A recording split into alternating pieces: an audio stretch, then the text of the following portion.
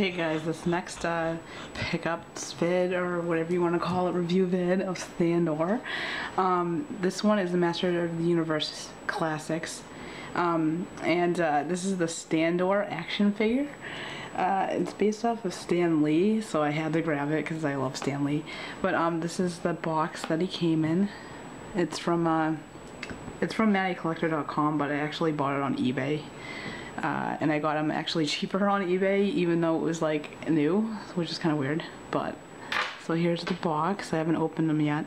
It's Adult Collector, Mattel, and his name basically. There's not much on these boxes on the outside, so let me just get him out and I'll get back to you.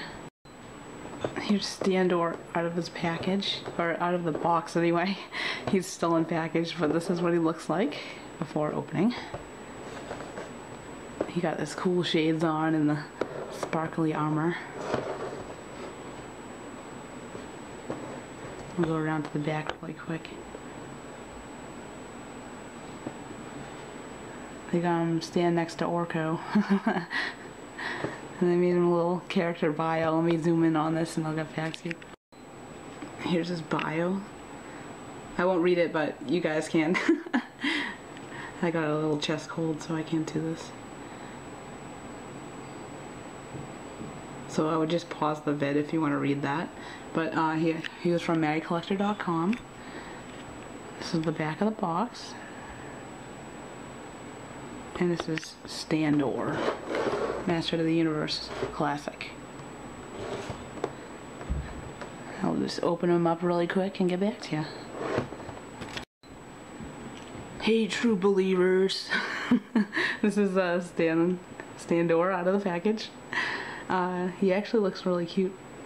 He has sunglasses on, or whatever you want to call them. His prescription sunglasses. And he has a little smile on his face as far as I can see. Sparkly armor.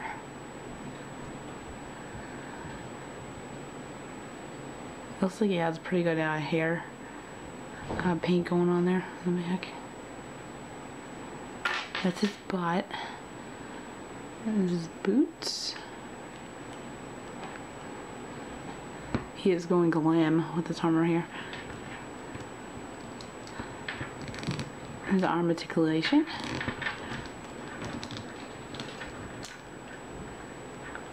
And his leg articulation.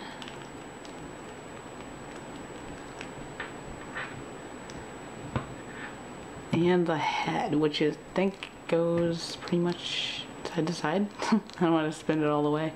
Alright, maybe I can. It looks like a horror movie. So there's that.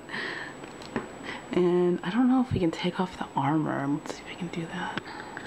I'll do that after I pause it. But yeah, so far this is what he looks like.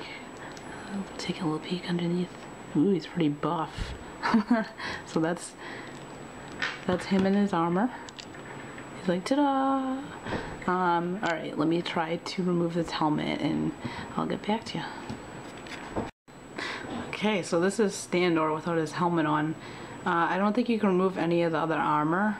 The hands and the leg armor is attached. And the chest armor I don't think will come off unless you pop off his head, which I'm not going to do right now. But it looks like it's floating, so you could probably remove that. So that is him without his head armor. It's actually a pretty good detail on his face there. There's the hair paint. And his like unmistakable face. They just did a good job on his face sculpt.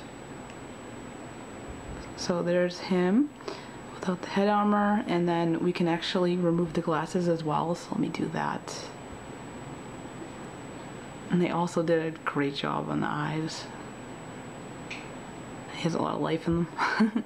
So there is Standor. Let me just... And he stands pretty well by himself. Like I'm standing right now. Okay, let me see a size comparison here. I'll place him on a mount and see like how well he sits on him. Hold on one second. Okay, so here is Standor on Cringer, but I think this is not the kitty for him.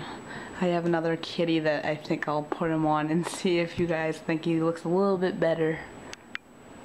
Alright, I got one more. It's Standor on Panther, which looks pretty awesome. I think it goes together well with him. Maybe it's the colors, I have no idea, but I'm gonna have him on my shelf riding Panther because I don't have Skeletor. So that's pretty much it for Standor. If you have any questions, comment below. If you like this video, like it, and subscribe if you're already subscribed to me if you want to see more of these vids. Okay, bye.